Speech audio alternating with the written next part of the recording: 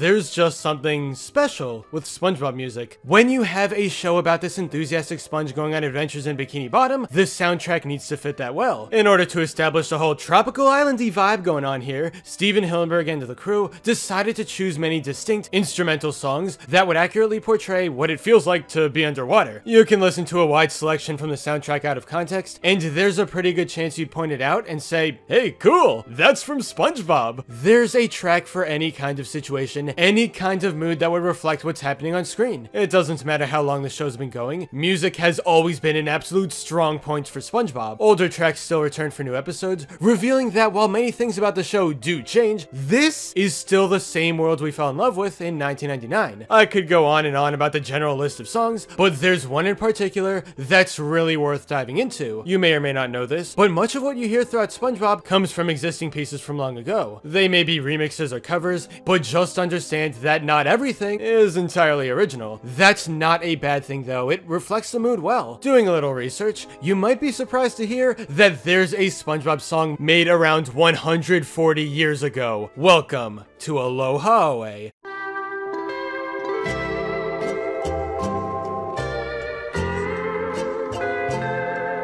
Right away, it's easy to tell the kind of emotions this song tries to elicit. It gives me a few different vibes. Waking up in the morning ready to tackle yet another day, looking forward to whatever awaits in the future. Also, people can get the idea that this is a farewell of some kind. It almost feels like we're looking back on the past just as much as we're thinking about what comes next. The song balances two sides of a similar coin, which is honestly beautiful. But you may be asking yourself, how on earth could Aloha Oe be made 140 years ago if SpongeBob came out in the late 90s?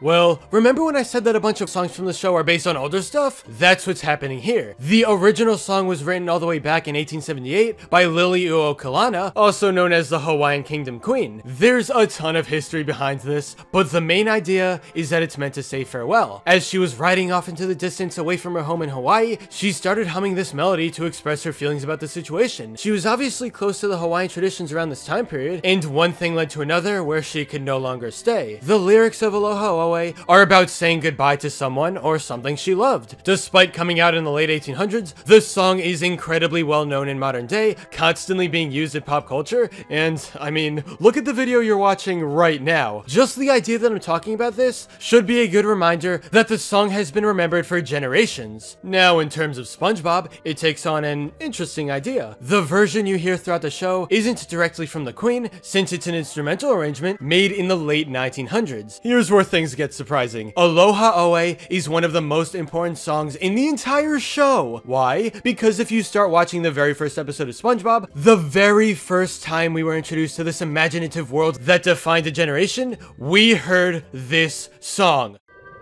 Ah, the sea. So fascinating. So wonderful.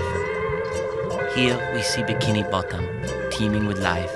Home of one of my favorite creatures, SpongeBob SquarePants. Now, in the original context, it was expressing farewell and that things would never be the same. Fast forward 140 years later, and the song resurfaces here in SpongeBob. A legend was born. By using Aloha Oe like this, we don't need to say goodbye to anything that came before. Instead, this was a new beginning for a show that would change the world of animation as we know it. A show that would manage to make everyone smile, even if they weren't having a great day. A show that brought so many fans together just to make them relax and laugh. But that's not the end of why Aloha Oe is so special. It's a perfect representation of this carefree underwater world, but it also introduced everyone to the legendary mind of Steven Hillenburg. He obviously thought the track was meaningful, given that it's literally in episode 1 at the beginning, and the song very rarely appears in other episodes. There was one case in season 9 that stands out to me the most. Lost in Bikini Bottom. It seems like a relatively normal storyline where SpongeBob gets lost on the way to work, but something happened behind the scenes to make this better than anyone thought. You see, Hillenburg stopped working on the show because he didn't want anything to do with Nickelodeon continuing it for money,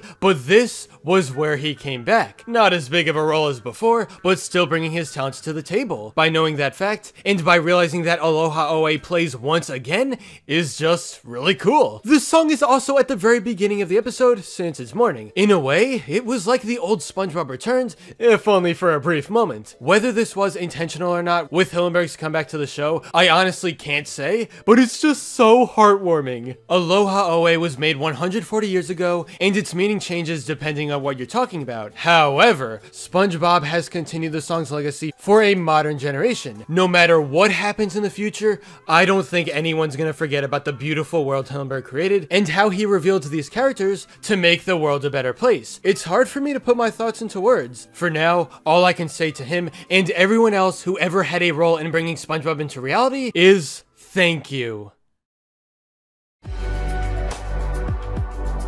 But anyway, that's all for this video. Subscribe for more awesome cartoon videos. Give a thumbs up and comment below, let me know what you think. Thanks for watching, and I'll see you guys next time.